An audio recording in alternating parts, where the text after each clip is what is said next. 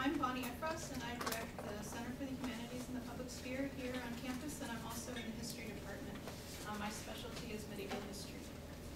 And I'm Sophia Akord. I'm the Associate Director of the Humanities Center, and my disciplinary home is sociology, where I study higher education. So essentially, we got the green light to go ahead from the Dean's Office with funding. So we want to acknowledge funding from the Dean's Office of the College of Liberal Arts and Sciences, and also from the Office of Research, which is supporting more grant writing activity in humanities.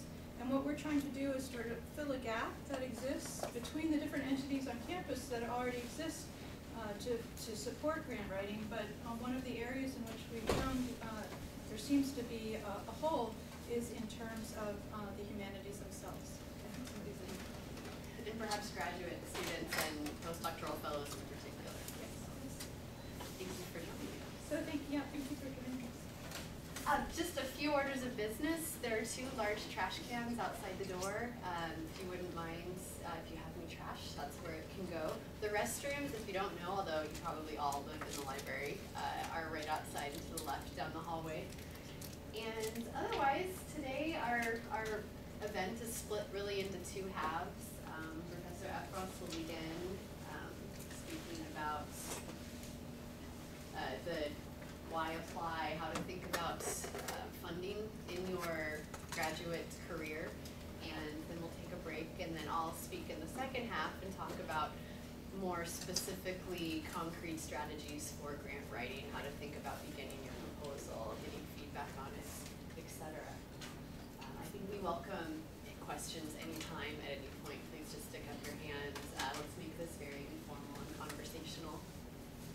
And we thought one thing we might start, which helps us as well, is to have everybody introduce themselves, say what department you're from, and also at what stage you're at, whether you're a master's student, a doctoral student, and if you're a doctoral, are you in the writing stage, the research stage, or preparing for exam stage. That would be helpful so that we can sort of gear our comments towards That's their mouthful. I'm Anastasia Kozak, and I'm an English master's student. I literally have my mouthful. My name's Erin. I'm a history PhD, and I'm in the writing stage. Yeah, I'm Richard Henry, and I'm a doctoral student. I just started in French. Timothy Mesh. I'm a first-year PhD student in the Department of Anthropology. I'm Andrea Wilson. I'm a first-year student working on my master's degree in philosophy. I'm Chris Benora. I actually just finished my master's in history, but I'm the assistant at the Center for Humanities. My name is Yanon, and I'm a third-year PhD student in English department, and I'm just working on my dissertation right now. I'm Wiley Lenz. I'm working on my PhD in English, and I'm in the writing stage. I'm David Blairmore. I'm a second-year PhD student in English department, and I'm in the very beginning of the exam stage. My name is Joe. I'm a PhD student in anthropology, currently taking the exam stage. Megan, I'm a PhD student in art history, and I'm in pre-exams but by grade stage. I'm Beth Dixon. I'm a PhD in English, getting a PhD in English, and I am about to take my exams at the end of the semester. So, right on the brink. My name is Emily Murphy. I'm a PhD in the English department, and I'm also in the exam prep stage. I'm Anuja Madan. I'm first year PhD student in the English department. Poshali Nagari and English in the exams. Okay. Well, I'm going to start pretty basic, and I recognize at least one person who came to the grad school event, so hopefully this is not going to be too repetitive. So I see that many of you are at very, very different stages in the process. I'm going to try to talk as generally as possible, but also to highlight different aspects of the grant possibilities that exist. So how many of you have already begun to think about external funding for your various activities in the humanities? Okay, so a few of you have started to think about it. And what essentially are some of the long-range goals that you have in mind for doing this?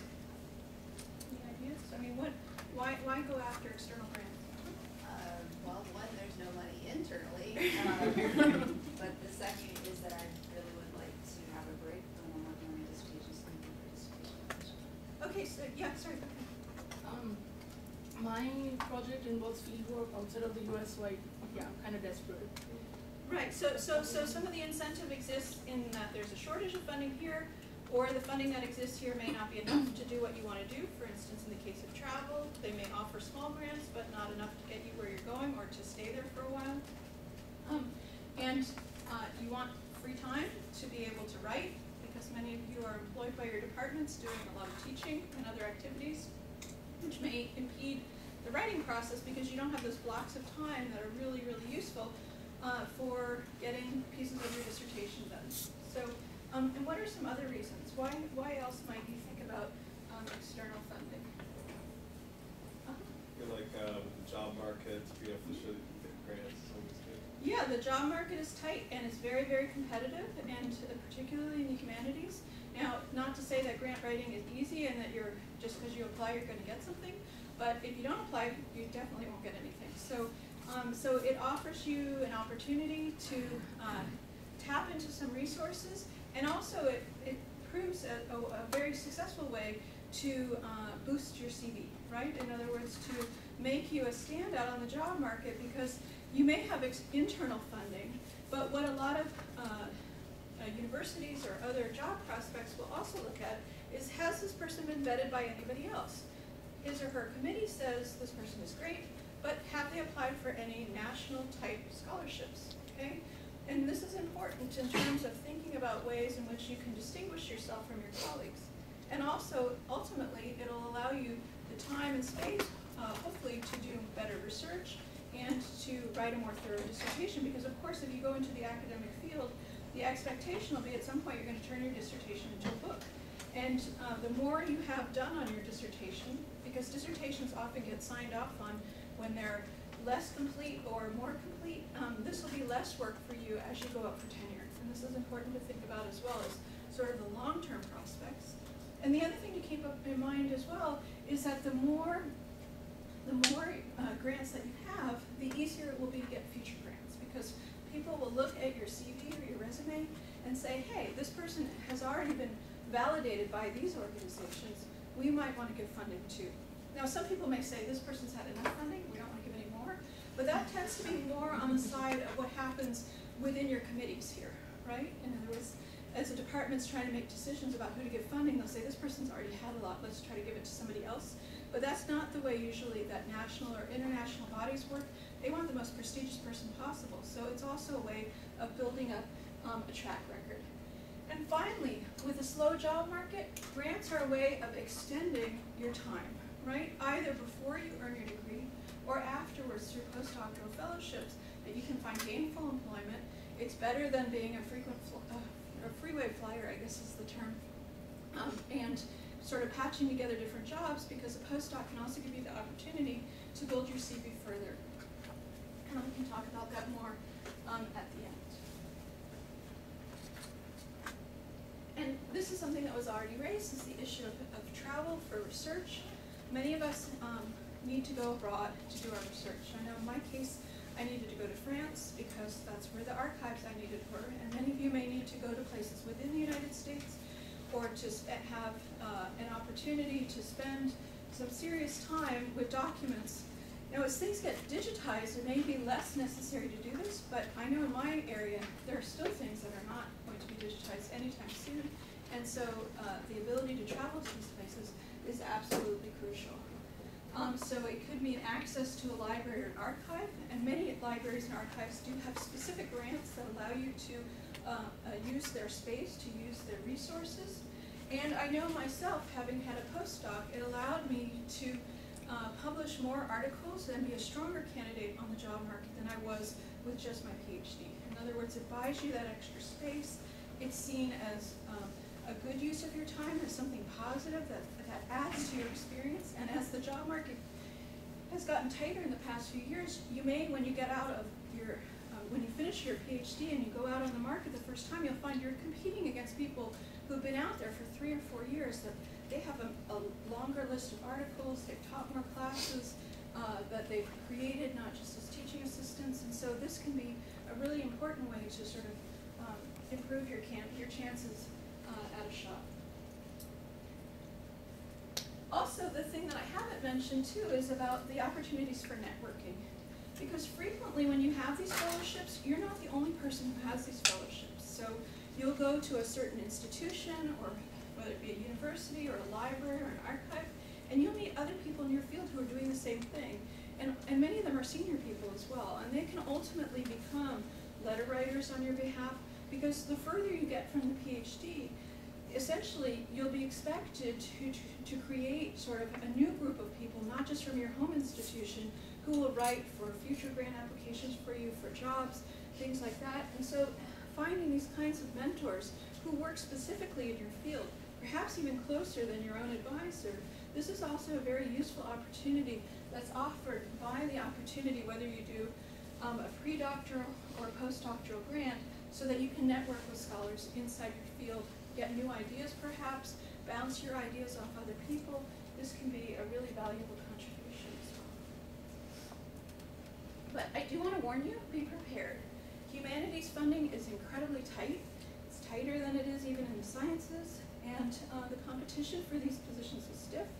And so if you want to apply for them, you should put your best foot forward. In other words, you should be prepared in doing so.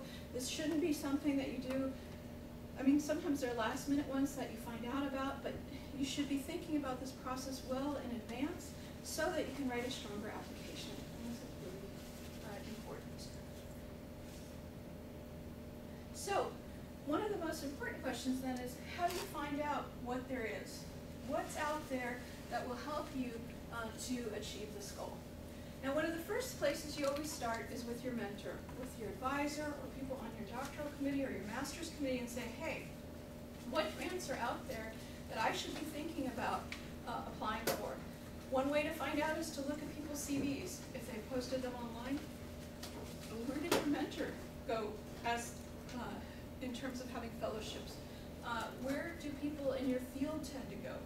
Where are the collections that make most sense to go to? So start close, I think, is a good way to do it. Another important resource, of course, is the graduate advisor in your department, who may have more general information about the field, even if he or she is not in your specific area.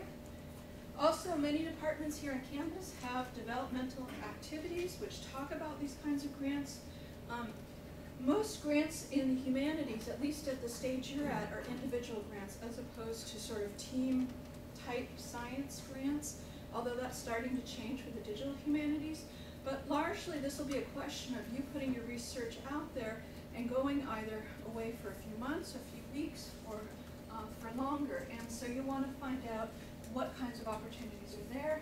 Another way to find out about these is by joining the professional society to which your field is affiliated, whether that's the American Historical Association or the MLA or the American Philosophical Society.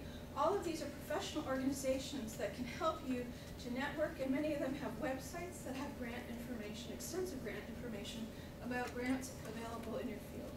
These are probably the most obvious ones, but I wanted to give you some other ideas as well. So, sometimes departmental websites will have links to grant information. Another one, and this one is kind of random, I have to admit, is the one that's put up by the graduate school. They have external grants listed under financial aid, which is not traditionally the way that these things are thought about.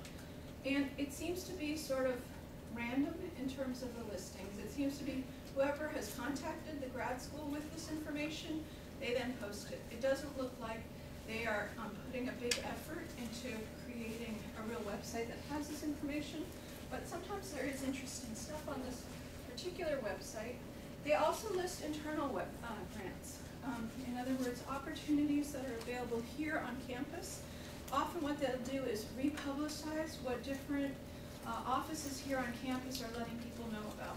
For instance, I went to the website, I think on Friday, and they were listing a lot from the Center for European Studies. So it's kind of random though, it depends who's contacted them and said, hey, can you post our information here as well? So the difference being that these are the external ones, so this is about opportunities outside of the University of Florida, And internal grant opportunities are things that are available here.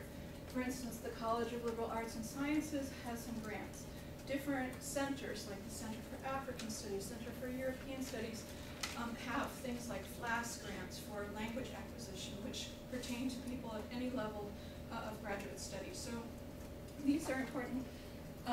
This is an important place to look, and I'll talk a little bit more about our own website, which also has information in this regard.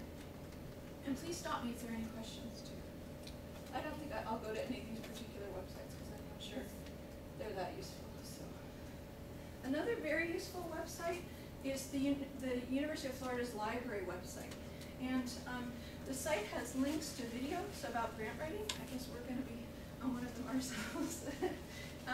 And examples of past UF grant applications. This one is really critical. I didn't actually know that this existed till Friday. You can look at past examples of successful proposals that have been made by other UF entities as well as students, particularly the Fulbright grants. Maybe many of you are thinking about Fulbrights, and I'll talk a bit more about those a little bit later in the presentation, but they are archived in the digital library website. I'm not sure this is going to work, but let me try.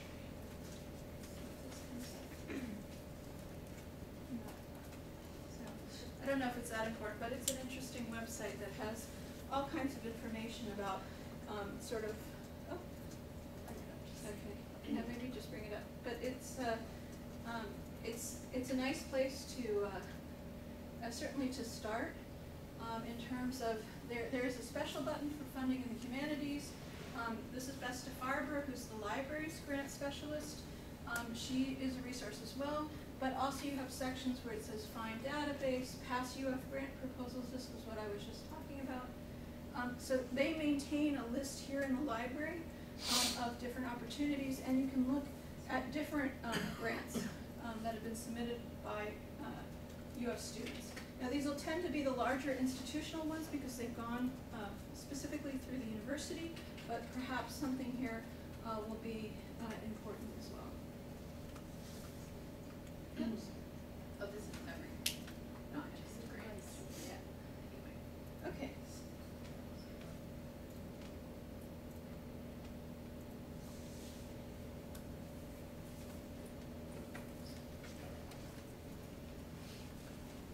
Another resource is our own center. Chris Benora has been busily putting things on here for the past, 2 years now? Grants, all kinds of grant information. And over the summer, he put a big effort into organizing them so that it was a little bit more accessible. We have one page that's listed by pre-doctoral fellowship, and on that launch page, I guess you would call it, there are different, it's done in different categories, whether it involves a research trip, whether you want to stay somewhere long-term, whether you're just looking for something smaller. We've tried to organize them so that it makes sense in terms of how they're organized. And also then we have links from our list to the actual sites where this information is housed. And we also keep relatively current with the due dates and things like that. So this is a good place to look. For those grants that require the PhD, we've listed them as sort of postdoctoral fellowships, although this term is very loosely used because, of course, postdoctoral fellowships sometimes involve much more senior people. Some of them say you have to have graduated within the last 2 or 3 years, and some of them give a longer window. So if you look under the faculty funding site, this may be relevant information as well. And with those that pertain to both categories, we've tried to list them twice. So we've been trying to keep current, and our list is specifically for the humanities as opposed to some of the other websites. We also have a list of internal opportunities for internal fellowships offered here on campus. Our list is certainly not comprehensive, but whenever we hear about a new one, we try to put it up. So this would be funding from the Center for European Studies, the College of Liberal Arts and Sciences, the College of Fine Arts, the Office of the Provost, different opportunities that are available. Some of them recurring, some of them one-time only. Sophia has also put together a great page which is about grant writing, which talks about the process of grant writing, how you prepare to grant write, and it also includes other resources that you can use in addition in preparing for this activity. So it's sort of like you say, like a pointers on how to go about doing and things not to do. And she's compiled this mainly. We have, and Sophia will talk about this more later, an opportunity to talk about, essentially we offer the opportunity to get feedback on your proposals. And so many of the ideas that are in this grant writing section are from that or from current literature on these topics in terms of how one goes about doing humanities grant writing. Now, for certain fellowships, like the Fulbright, there's already support for this process here on campus. And if any of you have thought about doing the Fulbright, you know that it's through international programs. And you can only apply for one country at a time. You can't apply for multiple places in the same year. And there's a process that it goes through here on campus before it's submitted nationally, and then it goes to the international board of the country to which you're applying. Fulbrights are kind of funny this way, but they prefer that the campus sort of get a handle on who's applying from that campus and how many there are, and vetting them properly before they go to the next stage, which is different than most grants that you'll come across for either master's or doctoral research. Okay, so they're the ones who oversee this process. The other thing I want to mention to you is a free service that's offered by the Office of Research, and it's a database called COS, and it's free to UF grad students and faculty. I think you just have to put your UF ID in, and it'll allow you to do searches by keywords. I've tried it once. I don't know, it's a mixed bag. It turns up lots of things that are totally unrelated to what you do, or that you're not even eligible for, but it may hook things that you wouldn't find otherwise, and that's the advantage of doing a search, particularly if you're starting with a new project and you're not really sure where to start looking. This is kind of a grab bag, though. It's not as refined as looking to a place that specializes in humanities research, I guess the way that I would frame it, but it's free, so. Yes, I'd also add that if you use this, you can also search by things that might apply to you. So if you have family in the armed forces, for example, you have certain kinds of eligibility for things, and this helps to pick those out. Right, so it can be a useful resource as well. The other thing when you're thinking about these grants is it a good fit? Does it fit what I really want to do? Will it allow me to travel? Because some of these are residential fellowships and they don't want you to travel. Now it may be that you want to go to the place where this fellowship is housed, and that's enough. But there are other projects that involve a lot of travel, and so it may not be a good match. So as you're thinking about these places and you put together the list, think about what it is that you're trying to accomplish. And sometimes applying for, and I would always suggest applying for multiple grants, you can think about different parts of the year, could be at different institutions, and these could help you to fulfill that goal. Is it for dissertation write-up? Are you at the right stage? Because don't bother to apply if you're not ABD yet, if it requires that you be ABD by the time that you apply, okay? Or if you're a master's student and it says that you have to be a doctoral student. I mean, these are signals that this is probably not a good fit. And how will it allow you to achieve your goal? What does the phrase doctoral candidate mean? Because a bunch of places say doctoral candidate, but they don't specify ABD, so I'm not sure what that means. Usually a doctoral candidate is somebody who's ABD. So that'll mean that you've, in other words, the programs will accept you as a doctoral student, but you're not considered a doctoral candidate until you've completed your exams. And that's what we say ABD is all but dissertation. So that's my understanding of doctoral candidate means that you're basically considered ready to write the dissertation. So you've done if your department has written, you've done your writtens, and you've also passed your orals. Some will say that you only need to be a candidate by the time you accept it. And so then you have a little bit more leeway as long as you are confident that you mention it, like, is it okay? I mean, if they don't specify, then is it okay to, like, I guess, write?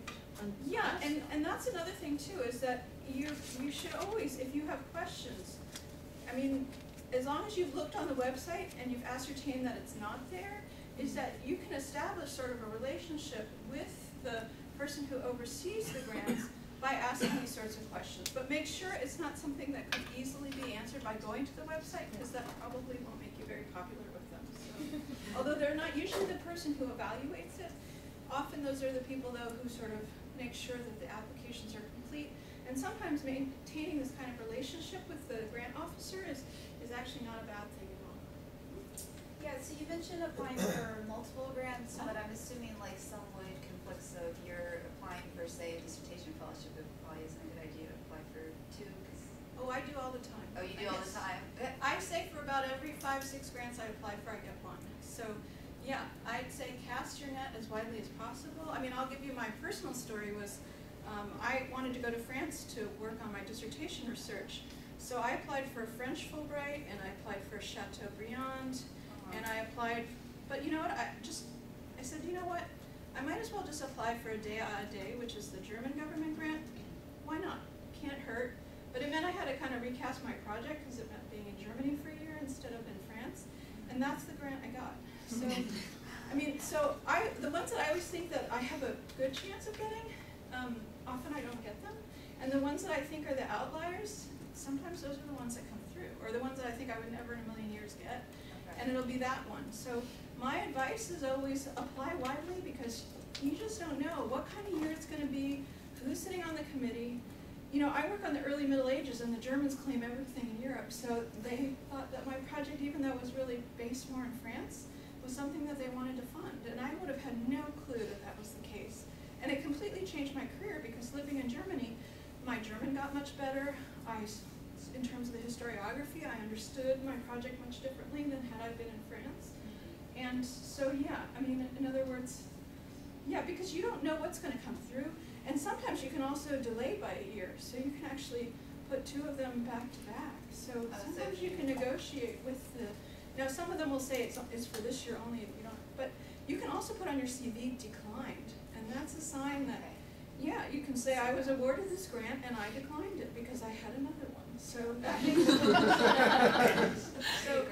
and I've seen this on a lot of job applications, you know, for history positions. Is people will say accepted this grant and declined this one, and it shows that you're like hot property, because there were 2 granting institutions that wanted to fund you in the same year. So yeah, I would say don't worry about it. Worry about that problem later, and it's a good problem to have when you're trying to choose between which fellowship to take, as opposed to, you know, what am I going to do next year because I've run out of funding from my department, and you know, I'm not going to be able to write if I'm teaching in Santa Fe. So yeah. Sorry. Yeah, Oh, sorry. Another question kind of related to this. So I'm thinking about applying for like 2 grants, but they're both major ones, but like for foreign travel, whatever. Not just travel, but travel and like, staying for like primary research, primary text research kind of thing. But both of them stipulated that if you if you win one major, if you win this, you can't have another major one. But the timelines are really different. Like the deadline for one is July 1st. The deadline for the other one is like November. So I'd say apply for both, and then if there's a problem, you let them know, and then you see at that point whether they'll take you or not. I mean, in other words, why prevent yourself from that opportunity? You don't know you're going to get both of them. Yeah, you may not get either of them, but if you don't apply for them, you don't know. So, I mean, some grants will ask you to honestly put a list of all the other things you've applied for. I know the Chateaubriand does that. They'll say, you know, list everything this is through the French consulate, list everything else you've applied for. So you put it down, and then when they award it to you, they'll say, did you get any of these other ones? And I'd say be honest about it, because you don't want to get yourself into a position where they see it announced on a website somewhere else. But and also because of course that tarnishes your reputation with that granting agency. So I'd say be honest about it, but there's nothing that precludes you from applying for as many as you want. The only ones that say that you can't is sometimes they'll say you can't apply for more than one grant from that granting body. Like Fulbright will say, if you're applying to do a French Fulbright, you can't do a Spanish one in the same year. So, but big deal, so you can apply for another grant to go to Spain to cover both your bases if your project requires that you go to both places. Or sometimes what they'll allow you to do is take one, 6 months of the year, and you'll have the other 6 months of the year. So usually you can negotiate these things, but if you don't have anything in hand, there's nothing to negotiate, I guess is the way that I would put it. Well, just to give maybe an example, I want to do a year of field work. I applied for 7 grants, 7 agencies, and I get one of them, it'd probably be enough, but it's sufficient to get more than one. So yeah, it doesn't hurt. Certainly, like the SSRC IBRF one, for Yeah. instance, the It's really applicants to competitive. those, yeah, it's incredibly competitive. And so people will apply, and you'll see the list of the things that they're applying for. They're applying for 6, 7 other things. It's just, that's the way this game works, because you never know who's going to evaluate it. There may be somebody on the committee who just doesn't like your work for whatever random reason. So you apply other places as well. I mean, you just don't know. Or there could be somebody with a project that's really similar to yours that gets funded and yours doesn't. So in other words, by casting your net widely, my advice would be, I mean, it's a lot of work. I mean, don't get me wrong. These things are not easy. And to do it well, you have to tinker with it each time you do it to a different granting agency, depending upon what their requirements are. But my advisor used to tell me all the time, so you put, 15, 20 hours into this. If you come out with $40,000 at the end of it, it's not a bad hourly wage. So it's worth thinking about this, and it's worth thinking about, most of these are due in the fall. So it's worth thinking about it in the spring and the summer, and getting these things written, because once the term starts, you're slammed. You're so busy that you don't have time to think about it. And it's also good, and I'll talk about this in a moment, to let the people who are writing on your behalf start thinking about it too, because they have to write letters for you to support your application. But I'll talk about that in just a moment. Okay? But make sure that the grant fits. Don't waste the grant reviewer's time by applying for something that really isn't a fit, like that it doesn't fit the parameters of your project, you don't have the right languages to do what it is you say you want to do, or there isn't a good reason for you to be in that library or in that archive or in that collection, that you don't have the permission to excavate in the place that you're going. I mean, make sure that you've got everything that it takes to be successful. Make sure if it says doctoral candidate that you've already taken your exams or that you will be and they're scheduled. And another thing you can do on their website, sometimes they, very frequently, they will post who their current fellows are. Look and see what kinds of projects they're funding. Can you imagine yourself as being part of that group? Does it fit the parameters? And also, that's not to say that yours couldn't be funded if it doesn't look like the others, but is it close enough that there's a possibility? And if it's too much of a stretch, you also, your advisor and people on your committee who write you letters have a limited amount of time. So make sure that you're using because you don't want them to send exactly the same letter to each of these. It does take time to change them. So don't waste their time if there's absolutely no way, either that you would ever get this or that you would even take it. So make sure, in other words, there's things that are long shots that you would take in a heartbeat. So I'm not saying don't rule those out. I can say in my own case that was true. But you do want to make sure that it's within the realm of possibility. So I would say in the springtime, keep a calendar of the deadlines.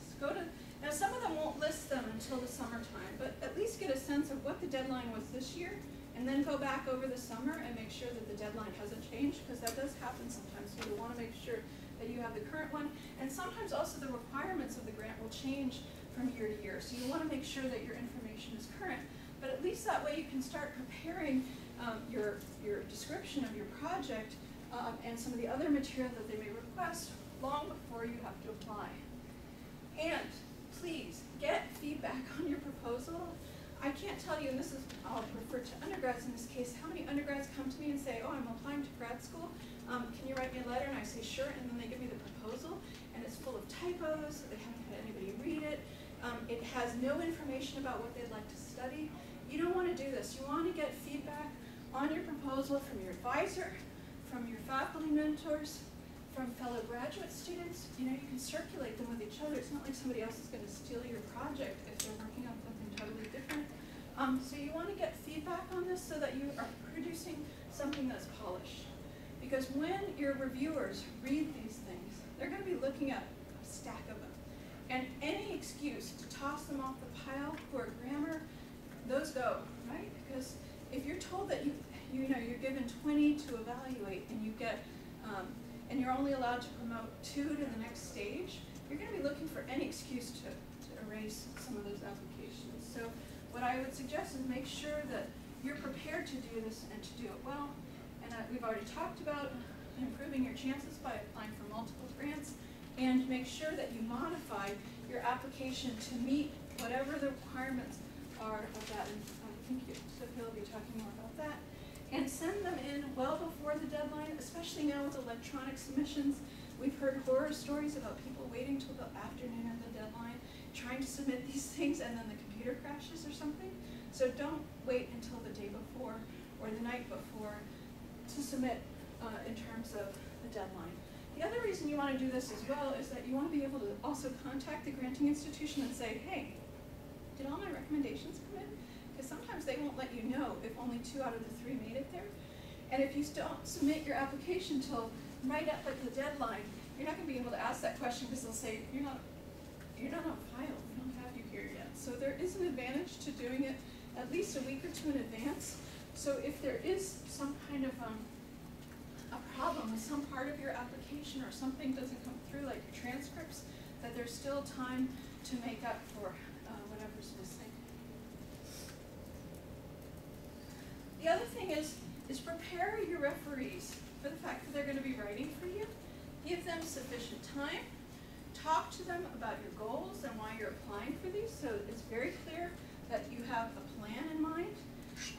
Pick them strategically to highlight different strengths that you have, perhaps to make up for holes in your CV, or perhaps a language person who can talk about that aspect of your work, a historian to talk about another aspect, sort of bring these together so that you're also, because often they'll ask for 2 or sometimes 3, so you want to make sure that you have sort of different voices who can address your work from different perspectives, or perhaps they're in different fields, but or different areas of your field.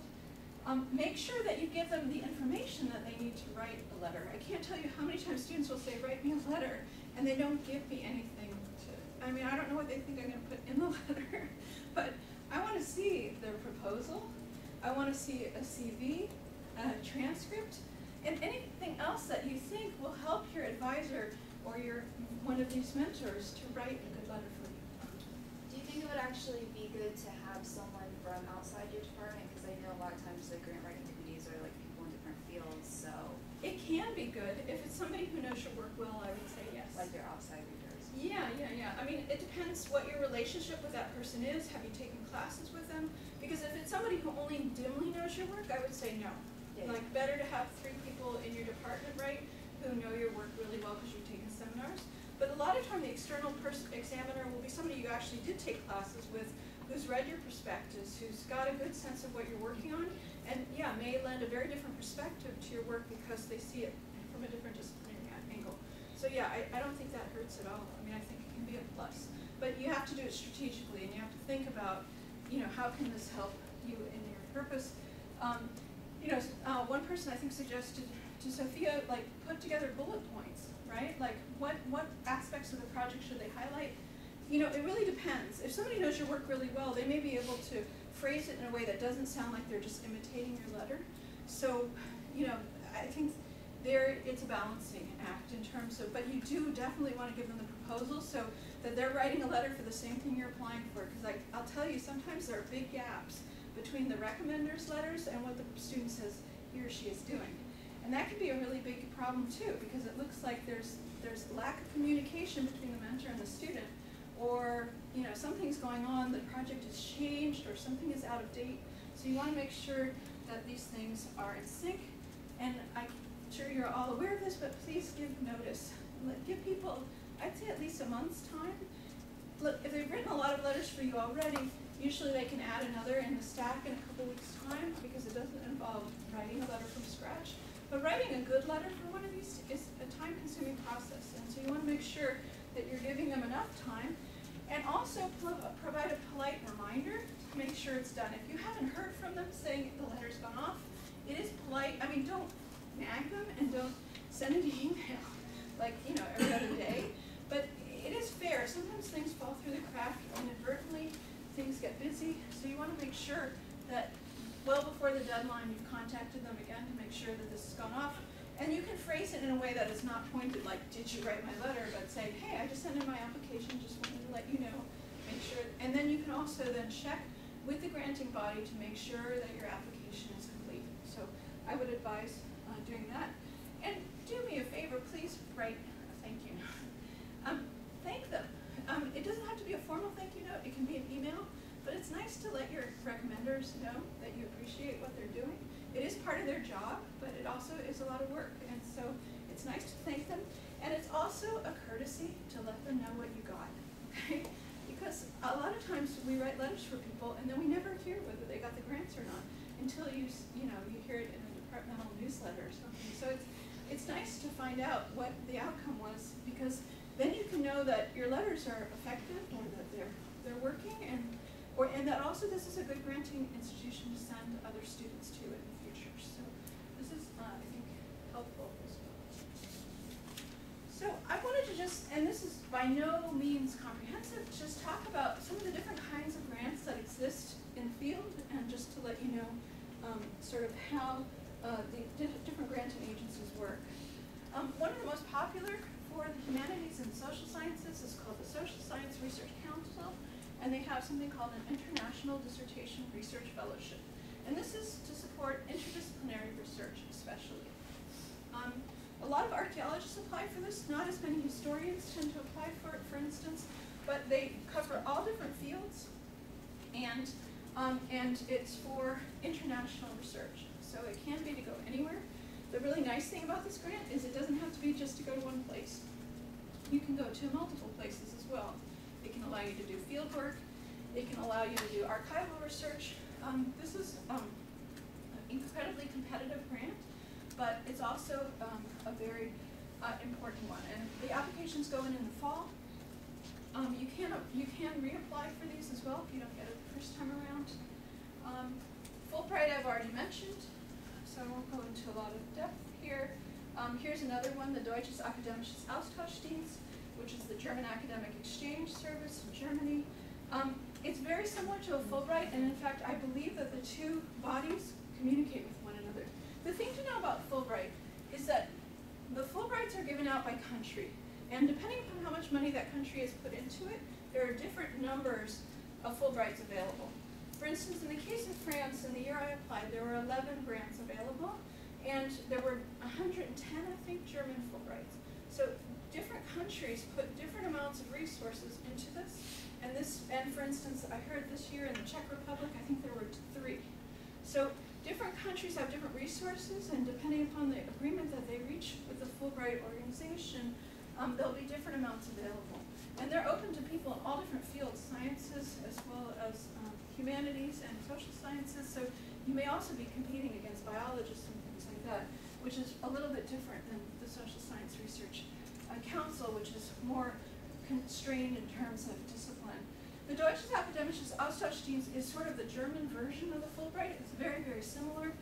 It's very prestigious within Germany, and it also then opens up a whole slew of other grants that you can apply for later on in your career as a more advanced scholar as well. So this is, and you can apply for these at the same time. So that's an advantage as well if you need to go to Europe.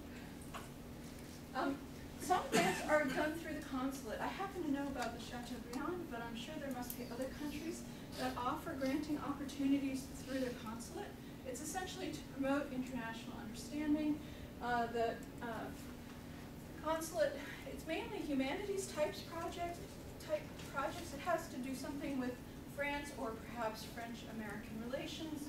They tend to favor more contemporary projects, although occasionally they do give even medievalist fellowships as well.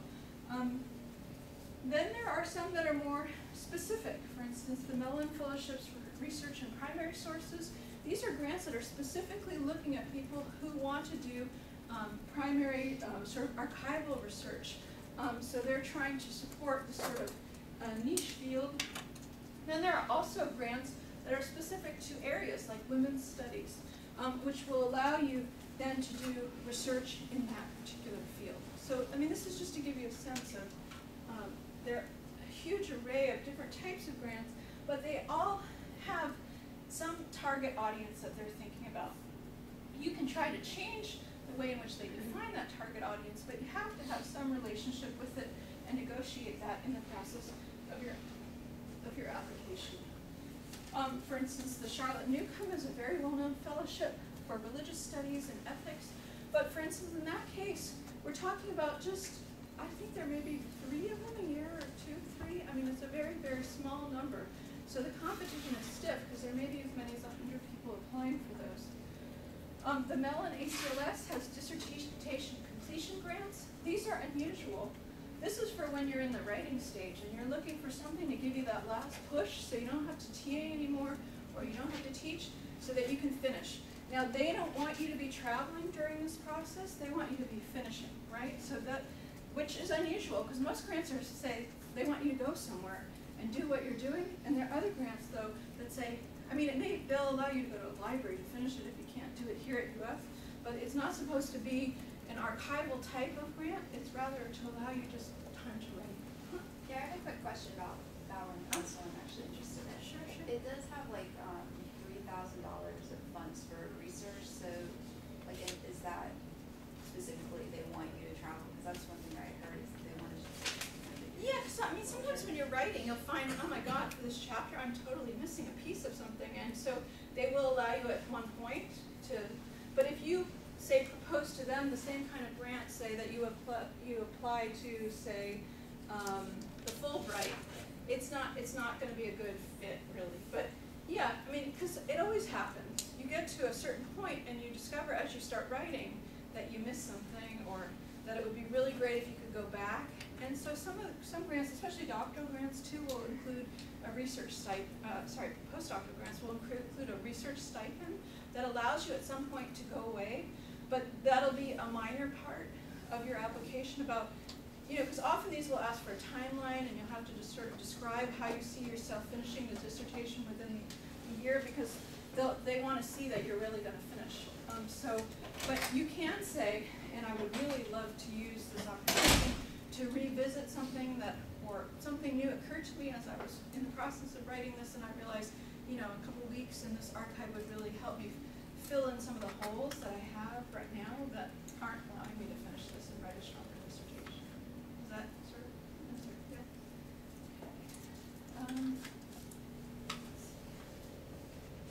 And here are some that are aimed at different parts of the world that I haven't spoken about since I've been mostly focused on Europe. But certainly they're the IREX Individual Advanced Research Opportunities. This allows you to go to Eastern Europe or Eurasia. There are a fair number of grants that focus on Eastern Europe, and I certainly haven't listed them all here.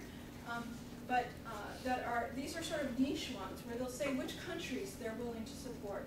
So it may be, former Soviet satellite states, or it may, in other words, that research is being promoted in certain areas of the world.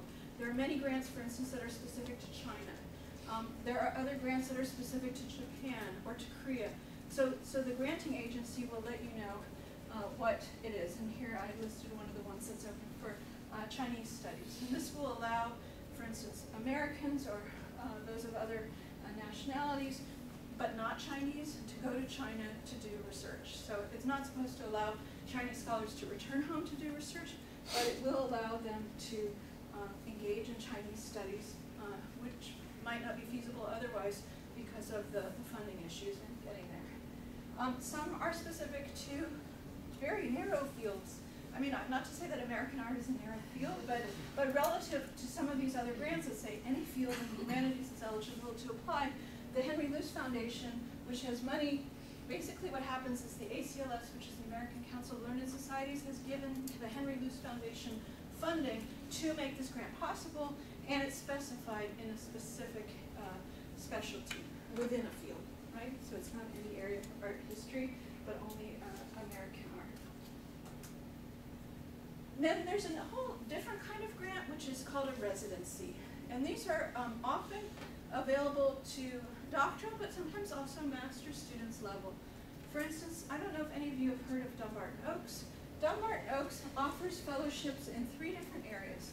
And this has to do with the quirks of the institution itself, because the founders, the Bliss family, collected in 3 areas. And so these are the areas that Dumbarton Oaks Center supports. So they support Byzantine studies, pre-Columbian studies, as well as garden and landscape studies. So these are the areas in which their library has strength. And these are the areas they're willing to fund. Sometimes they're willing to bend the categories a little. Byzantine studies can become late antique studies. But you have to be fairly close to these areas. They're connected to Harvard University, even though they're in Washington, D.C. So they also have access to the whole Harvard consortium, which can be a very big plus.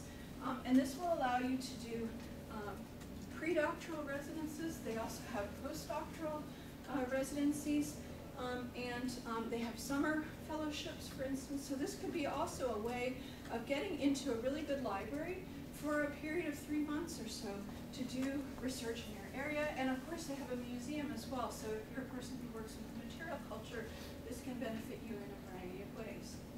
Another very famous place like that is the Newberry Library in Chicago. They have both short-term and long-term fellowships in humanities. Now, their collection is immense, and it's a little quirky also, and there are certain areas they cover and certain ones they don't. They're very known for Renaissance studies. If you work on the Atlantic world or Native American history, genealogy, this is a place to go. And there are many institutions like this. In Los Angeles, for instance, there's the Huntington Gardens. There may be a manuscript there that you need to see, and you can apply to them, and they also do, I think, American West. So this is, though, a target kind of grant. You apply to go there. Sometimes they want to know how many months you need to be there. They'll give you either a desk in their library or an office space. Usually the requirements of these kinds of grants is once a week somebody will present a paper. You'll hear a presentation on your related to the different projects of the fellows there. So this can be a very advantageous place to be if the collection merits you being here. Okay? Another opportunity as well is the Metropolitan Museum of Art. You actually, you can be a pre-doctoral or a postdoctoral fellow there. You actually work with the curators in the different departments. So you can, there are a whole list of them, but essentially you apply generally, and they can basically make a match. And this is if the Metropolitan Museum, either the collection or the library related to art history, has something that you would like to work on, this is also an opportunity. For those of you who have ever considered curatorial work, it's also an opportunity to work with curators in a way that's more hands-on. In most places, you would get a chance to do this. Sorry, I'm finishing this down. Just a few more. The American Antiquarian Society has short-term visiting academic research fellowships. Again, here too. These are specific fields, and this would take you to Worcester, Massachusetts. The New York Public Library. I don't know if any of you have ever worked there. It's one of the best libraries in the United States, if not the best. It's up there, I'd say, with Harvard Library in terms of the ones I've been to. It's kind of a strange place to work because anybody can work there, and you just show your driver's license and you get in. So, you know, there are people who are working on everything from looking at porno sites next to you in the library to actually doing real research. And they're usually people that the guards keep waking up because they're sleeping next to you. But they do have short-term fellowships that get you in to see this fantastic collection in New York City on 42nd and 5th Avenue. The Schomburg Center Scholars in Residence program is connected to the New York Public Library, but it's very specific in terms of field. It's either African, Afro-American, or Afro-Caribbean history and culture. So these are specific grants that are to support these areas, whereas this can be basically, look at the New York Public Library's website and you'll see the catalog contains a little bit of everything. So really this is without limit as to field, whereas this is a much more exclusive one, and also a very important one in the field, especially I think of African American studies. This is a place that a lot of people go through in the process of writing their dissertation, and it's supposed to be a great place to network. Another one, if you're an early Americanist, is the Library Company of Philadelphia and the Historical Society of Pennsylvania. This is focused on colonial and U.S. history. American Society for 18th Century Studies and the Clark Library Fellowships. This is part of UCLA, although not at the UCLA campus. It's closer to downtown, but this is a fantastic place if you do sort of early modern up to 18th century studies. Of course, there's the Getty, has Getty predoctoral fellowships. This is in Los Angeles. If you have a project that's specific to something that's in their collection or an ongoing exhibition, this is also a very prestigious grant, and will support you to do your research. I don't think we have any people here who are in architecture or design, right? No? Okay, so I won't spend a lot of time on these, but these are architecture grants for travel grants for graduate work. The Crest Foundation Art Fellowship, Crest, of course, provided many museums in the United States with paintings in the 1960s, and they have modest grants that are for art historians, conservators who are trying to learn new methods, art educators, and museum curators as a chance to travel as well. And there are specific grants for MFA, but I don't think we have anybody MFA here. Okay, and the last plug I'll make before I'm quiet is to talk just very, very briefly about the postdoctoral fellowships. You apply for them for all the reasons you apply for predoctoral ones. What I would suggest is that while it may mean making yet another move in the process of your academic career, they do offer you the opportunity to have a reduced teaching load, research support, mentorship, a chance to network, so that you make a stronger candidate as you go on the job market. And I counsel everybody on the job market to also apply for postdocs at the same time, because you just don't know what's going to come through. And often these are due before you're going to find out whether it's a good year on the job market or a bad year in terms of the number of advertisements that are out there. And having a postdoctoral fellowship, especially one that emphasizes research, will make your tenure process a lot easier, because you'll get a lot of the things done that you can't do if you're preparing, say, 3 or 4 new lectures a semester to teach at a new institution. So they give you that breathing space, and they give you more time to prepare. Often what the postdoctoral fellowships are built to do is to allow you to turn your dissertation into a book. So it doesn't have to be a new project at this point. It's a way basically of furthering your professional development and moving along in the process so that you're a more viable candidate for jobs as well as for tenure. Now there are different types, and I'll just mention these briefly. There's some that are more teaching intensive, such as the University of Chicago Society of Fellows. They want to hire people for 4 years to teach their core humanities courses. Okay, it's basically Western Civ or the Great Lit kind of courses. You teach it for 4 years.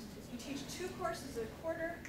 So it's a reasonable teaching load. It'll keep you very busy, but they also give you a sabbatical in the course of the 4 years, and the pay seems pretty decent to me, $58,000 a year. You can live decently in Chicago on that. I think. I mean, you won't live high on the hog, but and the kinds of connections you make from doing this will make you a very strong candidate on the job market. The Columbia University Society of Fellows in Humanities is somewhat similar, except that it's less teaching. And you also get to design the courses that you're teaching in some cases after the first year. And they also will pay you reasonably well. Although living in New York City, that amount can be difficult. So depending on whether you have a family or not, things like that. But these are things to keep in mind as a way of sort of, if the job market looks like it's not going to improve anytime soon, these kinds of things will allow you that space before you go on the market. Or you can do both of them at the same time. And if I understand correctly, some people do get jobs before the 3 or 4 years are out, and so this is a possibility as well.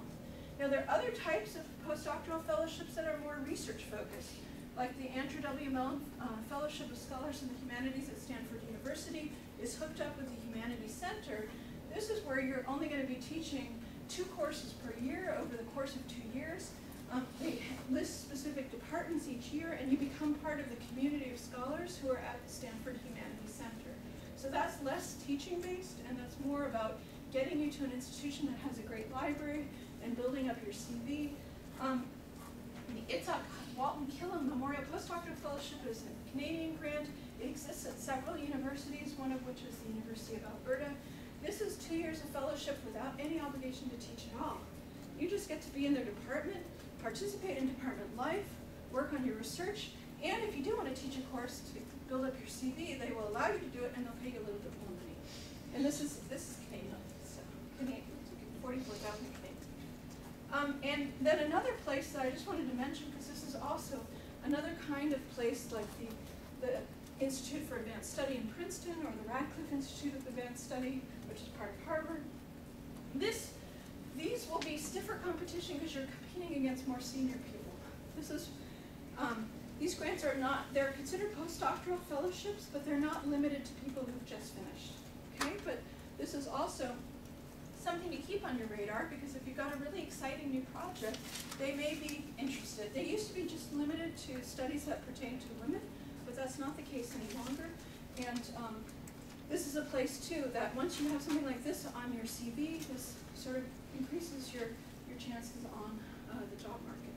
So I know I've rushed through these things, I apologize. But please let us know if you have any questions, and